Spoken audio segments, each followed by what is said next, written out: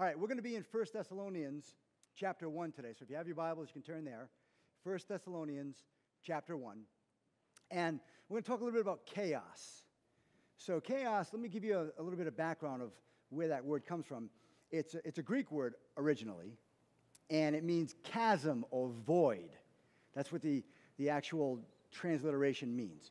But it's applied as a state of extreme unrest, confusion, pandemonium, disorder, havoc, turmoil, anarchy, frenzy, and weakness due to instability.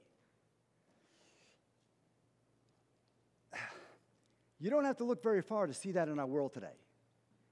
Everything seems to be in chaos, and we're gonna kind of work our way through this. But the word appears in Scripture in various forms. For instance, in 2 Samuel chapter 22, David describes it this way. He says, "When the waves of death compassed me, the floods of ungodly men made me afraid.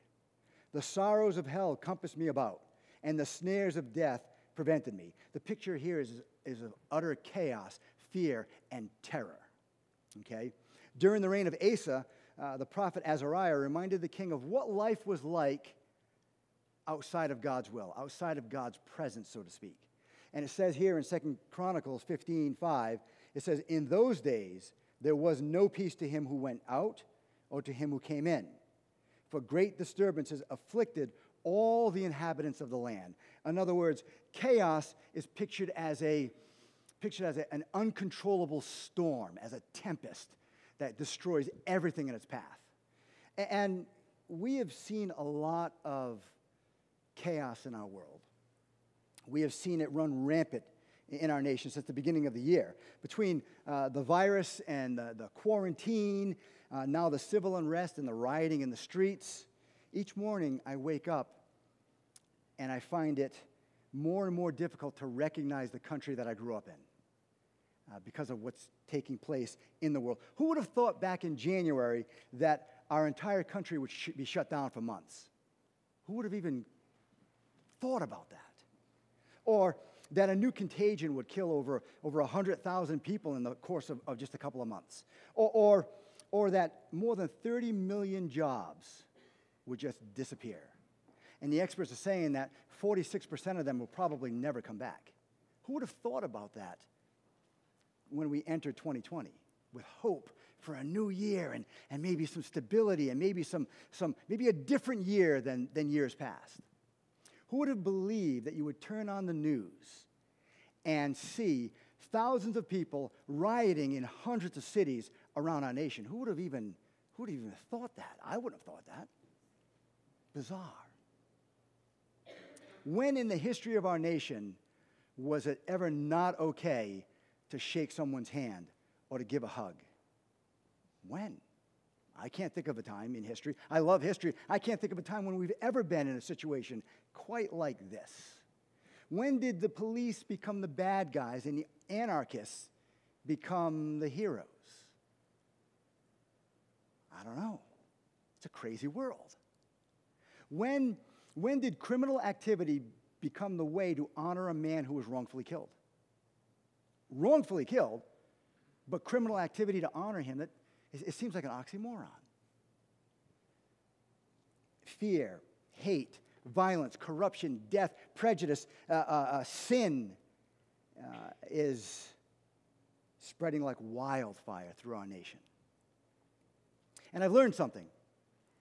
As I look through all of this, as I witness things transpiring in our country, I've learned something. I've learned that chaos is contagious.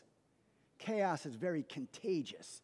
It spreads. It goes from one person to another. It starts out small, like a virus, an unseen virus, and spreads. It starts out as a single brick being thrown. It starts out as hate in the heart of an individual and just continues to spread. Chaos is contagious. And chaos has three main symptoms, and those are contagious too: fear, hate, and worry. Fear, hate. Chaos breeds fear, hate, and worry. And what I want to do today is, what do we do about it? What is a biblical response to what's going on in our world today? So we're going to look here at 1 Thessalonians chapter 1.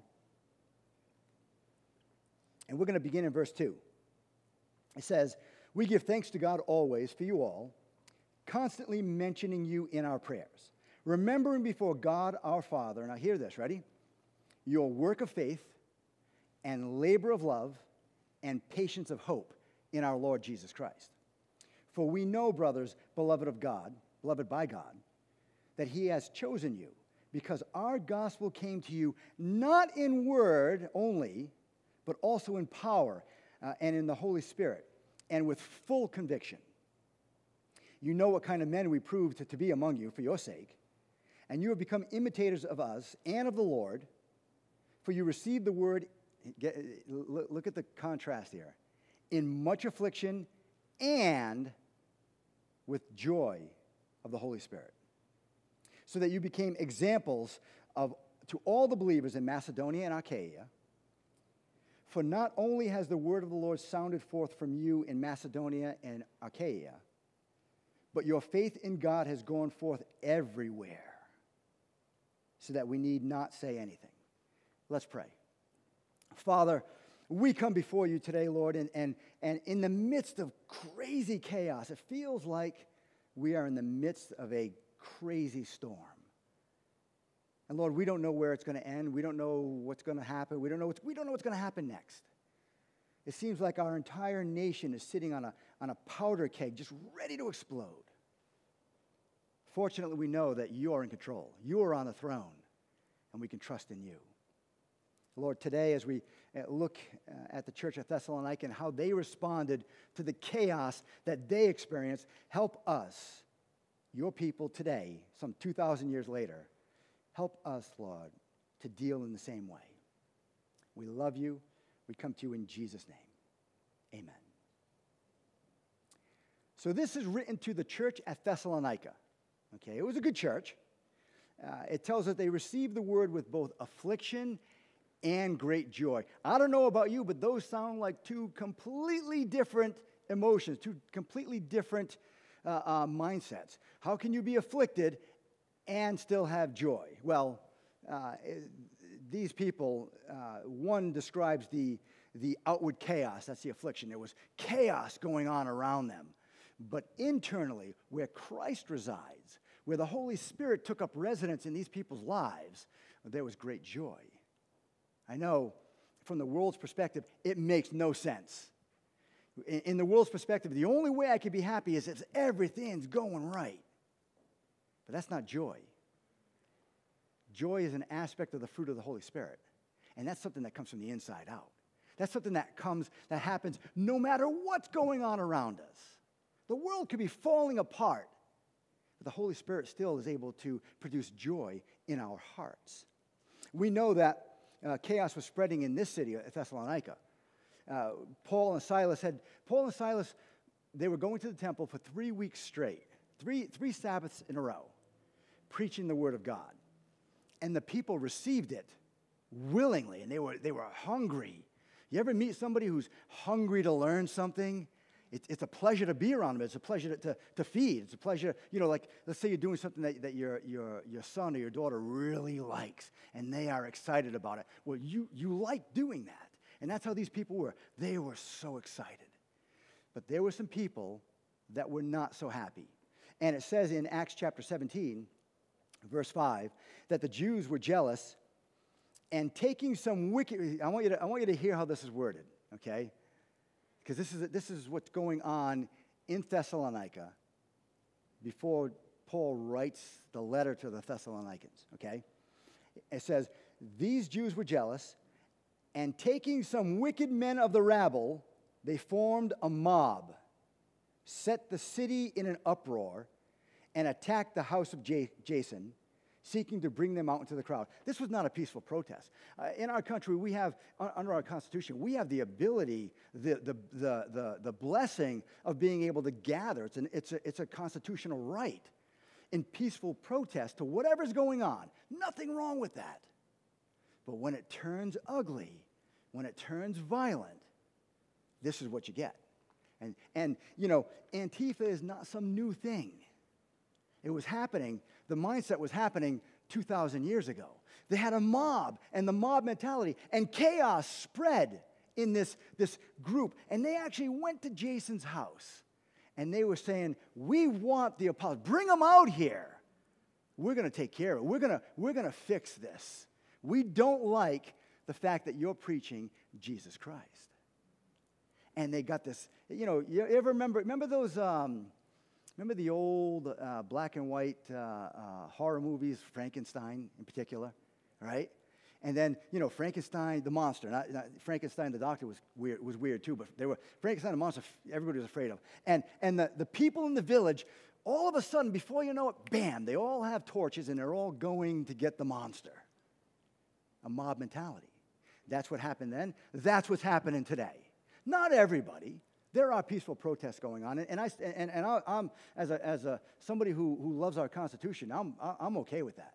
When it turns ugly, when it turns violent, when wicked people, in their cowardly, selfish way, seek to take advantage of tenuous situations and add fuel to the fire just to get their own way, well, that's when it gets ugly.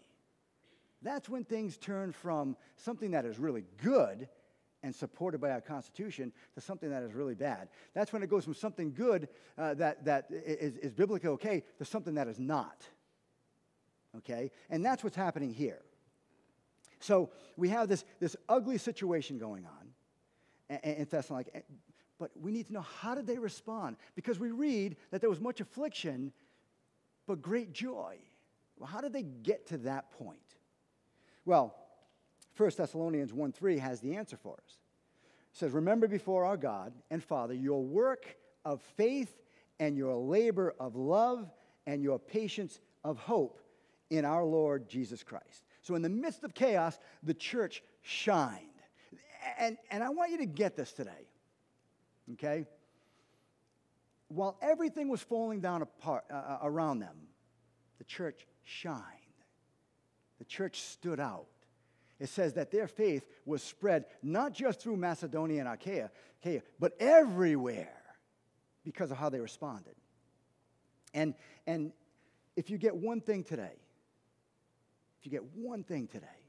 please get this. We do not go to church. If you're a child of God, you do not go to church. I don't go to church. We are the church. There's a completely different, that changes everything. Unfortunately, we live in a society of a buffet-minded society where people hop and shop in this way and that way and looking for something, looking to get something, or that's not church. Since I've been saved, since I've known Jesus Christ as Lord and Savior, I have never gone to church. Ever. I became part of the church. There's a difference there. There's a huge difference there. One of them is an interested observer. Okay, I can go to a movie, but I'm not in the movie. You see this face? They're not going to put it in a movie. Okay, when I go to the movie, don't agree too quick. He agreed way too quick for that. He's over here shaking his head like, oh, you were right about that. My wife's okay, though. My wife thinks I can go to a movie. I can go to a restaurant. I can go places and go to things. But that's not what the church is.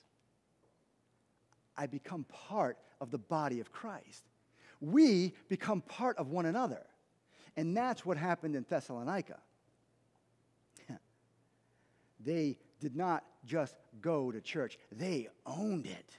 They heard Paul and Silas preaching, and they were like, that makes me alive. The Holy Spirit has taken up residence in my life and has brought me and put me as a part of something greater than just myself, bigger than me. And that's what was going on there. And that's why they were able to receive the word in affliction, but with great joy. With great joy. You see, we need to be contagious. We need to be contagious. It's been estimated that there are over 380 trillion viruses and bacteria, different viruses, different bacteria, in our bodies, inhabiting us. It's a community. It's a community that's collectively known as the human virome. V-I-R-O-M-E. The human virome. And it's a community of viruses and bacteria.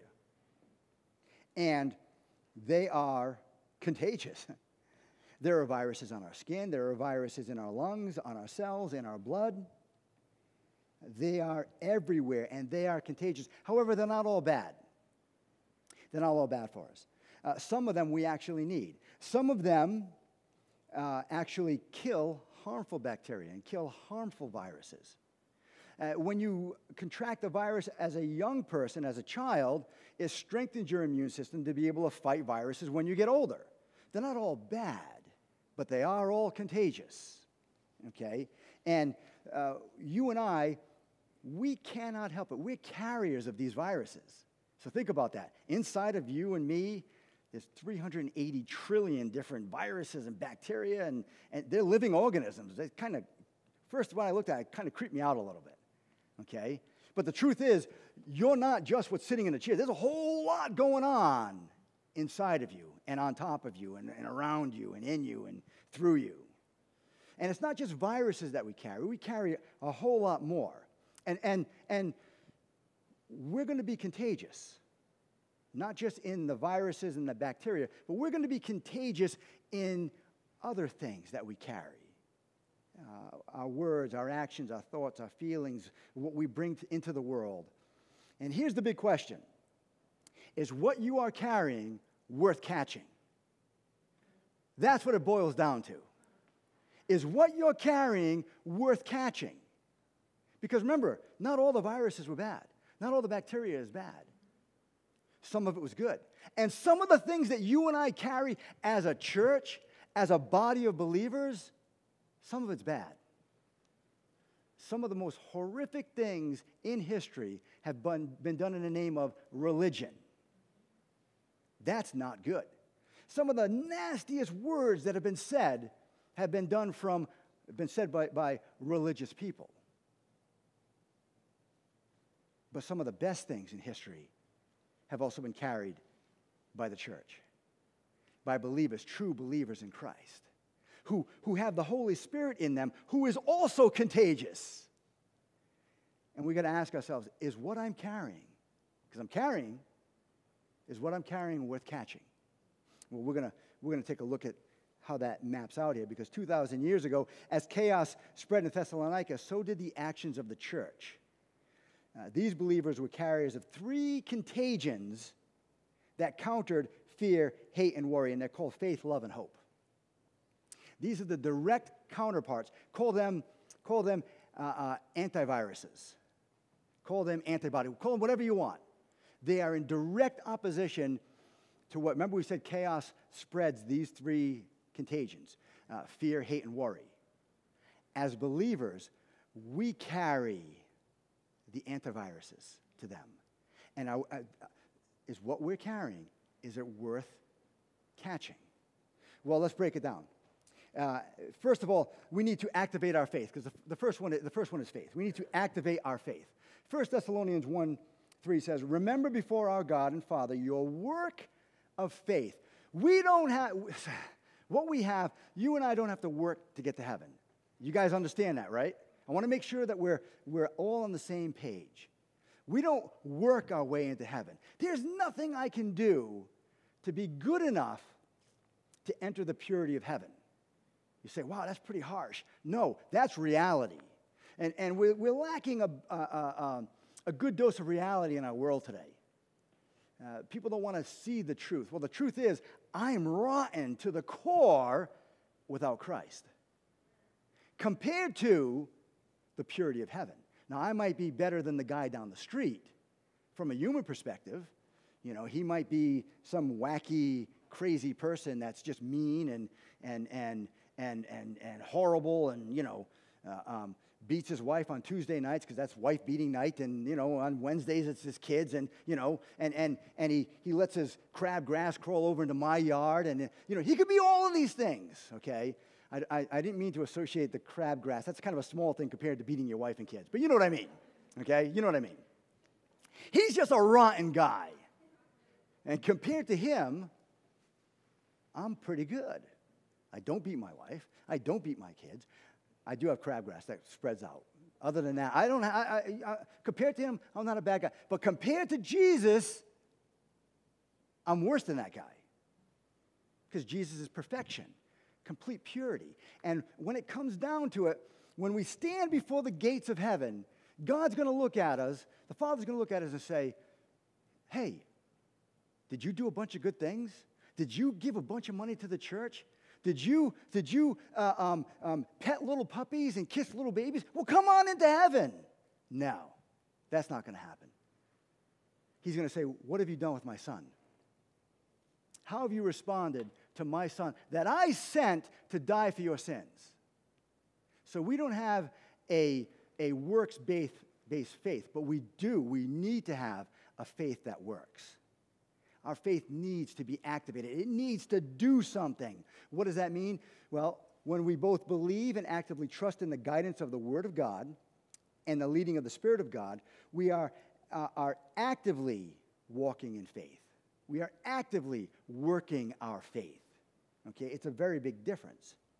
And as we walk by faith, our fear goes into its proper perspective. Because again, fear is the antivirus. Faith is the antivirus to fear. When I'm walking by faith, it is the antivirus to fear. It comes into perspective. Does it mean my fear is going to completely disappear? Not necessarily. There's a lot going on in the world. And I'll be honest with you. When if in the city of Pittsburgh, if there's crazy riots everywhere, guess where I'm not going? City of Pittsburgh. I'm not, well, I'm going to go to the city of Pittsburgh because that's where I want to go, and I'm courageous. And no, that's not good. That's not good because I don't want to get hurt. I don't want to be part of the problem. Okay? So faith is the antithesis. Faith is the antivirus to fear. And our confidence and our courage in the Lord grows to a point where we no longer waver, we no longer hesitate, we're no longer paralyzed by indecision.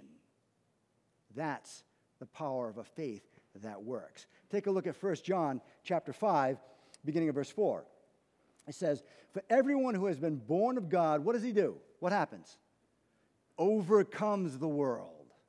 Now, this is not some violent thing. This is overcoming the world system. We're no longer subject to it, okay? And this is the victory that has overcome the world. What is it? Our faith. A faith that works. Who is it that overcomes the world except the one who believes that Jesus is the Son of God?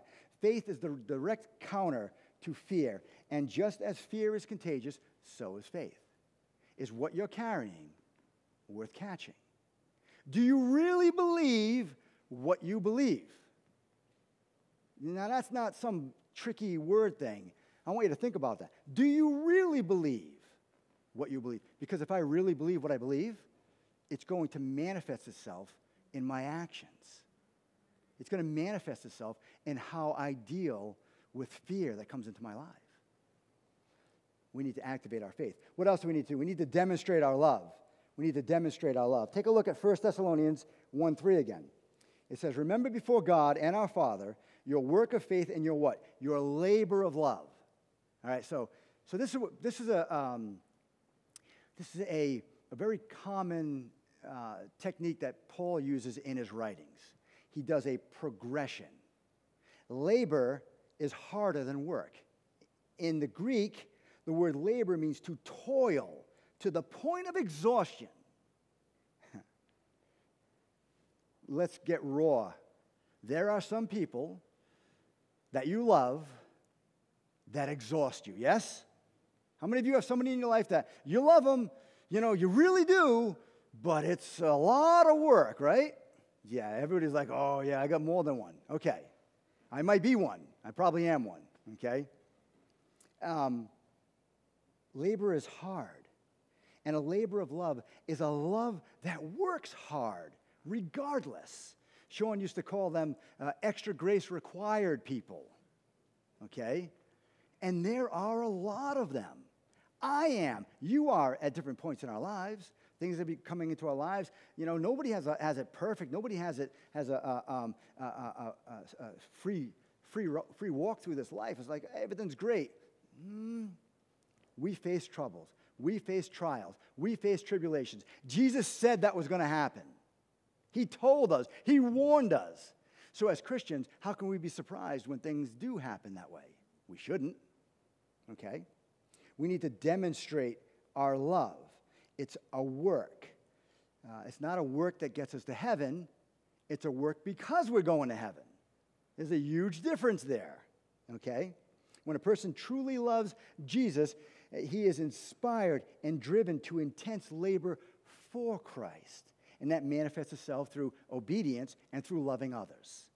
That's the evidence of love. If I tell my wife, I love you, and I tell her 30 times a day, but my actions are the opposite, that's not real love. That's fake. That's plastic. That's not a labor of love. That's not something that's going to be sounded out, and that's not something that's going to spread in a good way. Is what you're carrying worth catching? If my love for my wife is a fake, plastic, surface kind of love, that's not worth catching. It's not worth catching at all. Now, how does this happen? Well, the follower of Christ who is driven by love is the one who has seen the love of Christ in their own lives. Now, let me share this with you. Before I knew Jesus as Lord and Savior, I didn't really know what true love was. I'm just being honest. I saw some examples of it in the world, of what I thought was love. I had a picture in my mind of what love was supposed to look like, but I really didn't know because I didn't experience it. I didn't know it. But once Jesus came into my life, once I placed my faith, my hope, and my trust in Him for heaven and in Him alone for heaven, and He took up residence in my life, and I realized what He did for me and the love that He demonstrated on the cross, well, then I had no excuse. I knew what love was. And that's what's happening here. And then we can genuinely love. As a matter of fact, take a look at Romans chapter 12, verse 9. It says, let love be genuine. Abhor or hate or walk away from what is evil. Hold fast to what is good. When we demonstrate God's love, it comes from a real, genuine, deep place within us. It's not something that I can stoke up. It's not something that I can make happen. It's something that happens as I surrender to God and He lives through me. Now, it doesn't take the responsibility off of me. In fact, it gives me the opportunity to continue to surrender to Jesus Christ as my Lord and Savior and let that labor of love work through me. Love is a direct counter to hate. And just as hate is contagious, so is love. We're carriers. But is what we're carrying worth catching? Our third one is hope. We're to cultivate hope. Take a look at 1 Thessalonians again. Chapter 1, verse 3. It says, remembering before our God and Father your work of faith, your labor of love, and your patience of hope in our Lord Jesus Christ. Hope in the Lord Jesus Christ awakens the church to endure its work and labor, its work of faith and its labor of love. It's hope that awakens that in us. It's hope that drives us. It's a patient hope that pushes us. The word patience comes from a Greek word that means endurance, steadfastness, perseverance. It helps us to go places that we never could have gone before. It motivates us, it pushes us, it drives us, it strengthens us to be able to do what we never thought possible. Our hope is in Jesus Christ and Jesus alone. We know He's going to guide us and strengthen us and provide for us and sustain us and deliver us and bless us. But that's not all of it. So I know James says life is but a vapor. It appears for a moment and then vanishes away. And God is, He's blessing us in the midst of the vapor. Our hope is not just for life, but life more abundantly. Okay, John 10:10. But that's not all He does. If that was all that there was, if all that there was to hope for was what can be found in this life, Well, Paul said we would be of most men miserable. But there's more. We know that the Lord is going to call us home to heaven one day. And I don't know about you. I suspect this about you. But I cannot wait to see his face in the flesh. I cannot wait to walk the streets of heaven. I cannot wait to audibly hear the voice of my Savior saying, "Well done, thou good and faithful servant." I cannot wait. I love life. I truly do. And I try to live it to its fullest. But God offers more. And that's where our patience of hope is. We have a place reserved for us. If we know Christ as Lord and Savior, we have a place reserved for us. Not some ethereal, cloudy place where we turn into these fat little cherubs with little tiny wings and strumming a harp all day long. That's not any version of heaven that makes any sense at all. If you read through the Bible, you realize that heaven is, it's a place that's real. It's a place that has blessings where there's no tears, no sorrow, no pain, no anguish, no anxiety, no turmoil, no chaos. It's packed with everything that is good from God. And he is the center citizen and ruler of this place. And we get to see him. And that's the hope that he talks about here. The church of Thessalonica, they didn't go to church. They were the church because they had a hope for heaven. They knew that they were able to endure the affliction that came with being believers and do it in joy because they had this hope for heaven. 1 Peter says this. In chapter 1, verse 3, it says, "Blessed be the God and Father of our Lord Jesus Christ. According to his great mercy, he has caused us to what? To be born again to a living hope through the resurrection of Jesus Christ from the dead." Here verse 4. "To an inheritance that is imperishable, undefiled, and unfading, kept in heaven for you." Did you hear that? It can't be touched. It's not going to rust. It's not going to decompose. It's not going to fade away. It's what's waiting for us. And verse 5 goes on to say, "Who by God's power are being guarded through faith for a salvation ready to be revealed in the last time. In this you rejoice, though now for a little while, if necessary, you have been grieved by various trials." Okay, so what is being told here? What is Peter saying to us here? He's saying, you might face some tough times. It's not always going to be rainbows and unicorns and ice cream and wonderful, happy things. It's not always going to be like that. He says there's going to be trials. And we're facing them today in our world. Turn on the news, and it makes you think that the world has lost its mind. Some of the things that are being said, some of the things that are being done on all ends, from all sides, makes you think, has the world completely lost its mind? You know what the answer to that is? Absolutely. Because the world system is different than the body of Christ. And Peter says, yeah, you're gonna face some rough times, but be patient.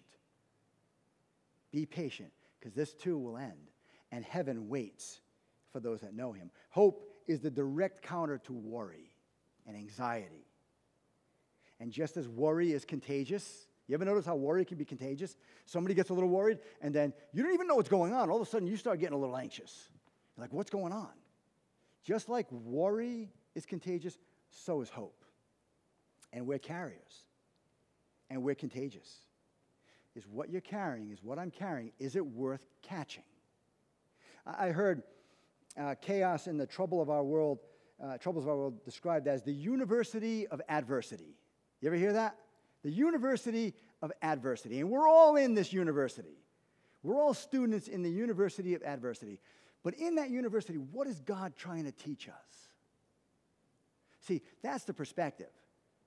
I know some people say, I'm in this University of Adversity. Why is God doing this to me? We should be asking, what is God trying to teach us? Because when things are dark, when things are rough, when things are in turmoil, when chaos reigns, it gives us an opportunity to be contagious on the other end, the opposite end, the antivirus to all of this.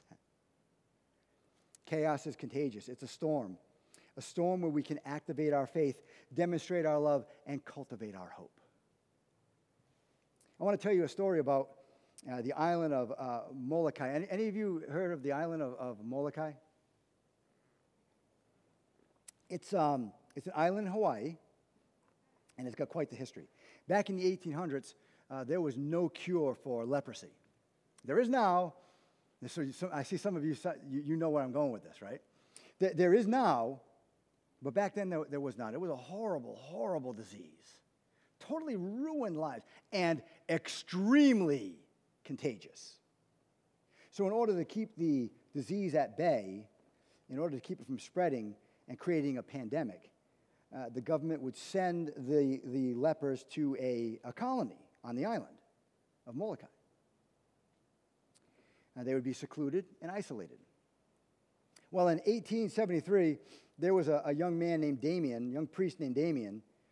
He volunteered to spend his life there serving the people, knowing that living in such close proximity to such a contagious disease was probably going to mean he was going to catch it. He knew that, but he went anyway. And what he saw there shocked him.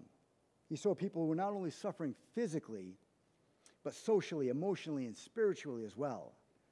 In the leper colony, he saw extreme drunkenness and immorality and abuse.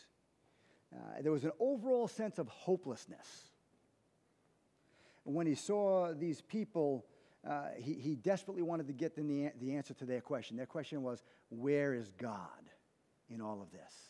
And he wanted to give them the answer. So he did that. He spent his life there. In 1873, he lived among the 700 lepers that were in this colony. And he built hospitals and clinics and churches and 600 coffins in his time there. All the while giving them hope, trying to answer the question, where is God in this? Showing them his faith, showing them his love, giving them hope the whole time. Whenever a church service was held, he would stand up in front of the lepers and he would warmly and lovingly say, my dear brethren, and then he would start. But one morning in 1885, at the age of 45, he stepped up to the pulpit again in a calm, clear voice. Instead of him saying, my dear brethren, he began with, my fellow lepers, I am now one of you. He contracted the disease. Leprosy is highly, highly contagious. But so is faith, hope, and love. And the people on that island were carriers. And Damien caught what they had, but they also caught what he had. And the entire colony was transformed through his contagion, through what he was carrying. He caught what they had, and he died from it. But they caught what he had, and they lived forever from it. Changes everything. Paul closes a section to the Thessalonians in these words, in verses 7 and 8. He says, you became an example of all the believers in Macedonia and Achaia. For not only has the word of the Lord sounded forth from you in Macedonia and Achaia, but your faith in God has gone forth where?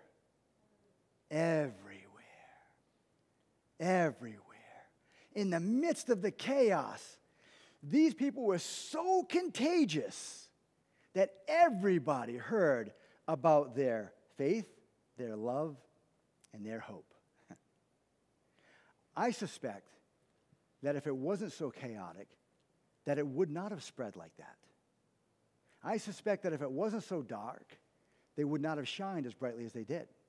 I suspect that it was just this affliction, just this contagion, this chaos that allowed them to rise and be the church and make a difference. I want to be like that. I want to be that child of God that is so stinking contagious in my love and in my hope and in my faith that it's contagious. Remember the Peanuts cartoons? Remember Pigsty? Is that what his name is? Pigsty? Pigpen. Not Pigsty, Pigpen. My dad used to say my room was a pigsty, but this was Pigpen, right? And he'd walk around, and you always knew he was coming. Why? There was this big cloud of smoke around him, all dirt and fleas and dust and stuff like that. I want to be that. My wife's like, oh, I don't think so, tough guy. I don't want to be that with the dirt and the I want to be contagious. I want the love of Christ. I want the faith that he's given me. I want the hope that he's built in my heart. I want that to be so contagious that people can't help but catch what I'm carrying. Let's bow our heads for a moment. Let's close our eyes. You and I are carriers. We can't deny that. We can't fight that. We're carriers, but is what we're carrying worth catching? I'll tell you this. If you have Jesus Christ as Lord and Savior, if you placed your faith, your hope, and your trust in him and him alone, you are contagious.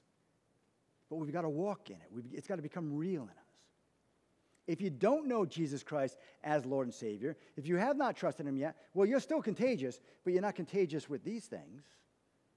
You're not contagious with the love and the faith and the hope of Christ. But you can be. My Bible says today is the day of salvation. My Bible says if you call upon the name of the Lord, you shall be saved. I don't care if you've gone to church for 100 years and given all of your life's resources to good charity. That's good. Those things are nice. They're not bad things. But they don't get you to heaven. My Bible says there is only one way to heaven. And it's not religion, and it's not a church, and it's not a system of good works. It's Christ and Christ alone. He said, I am the door. He said, I am the way, the truth, and the life. No one comes into the Father but by me. You say, well, how does God become the door to God? That was the hard part. He had to take on flesh.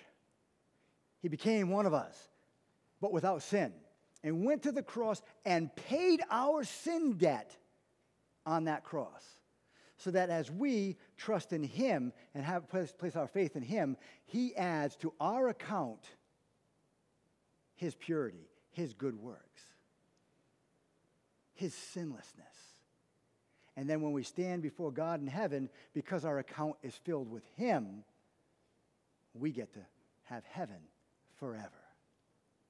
And if you're here and you have not trusted in Jesus Christ as Lord and Savior, my friend, now is the time. You cannot wait. We don't know if we have tomorrow.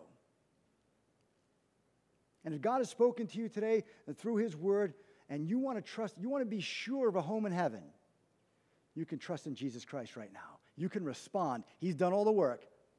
You can call upon the name of the Lord, as the Bible says. And the way you do that is you pray.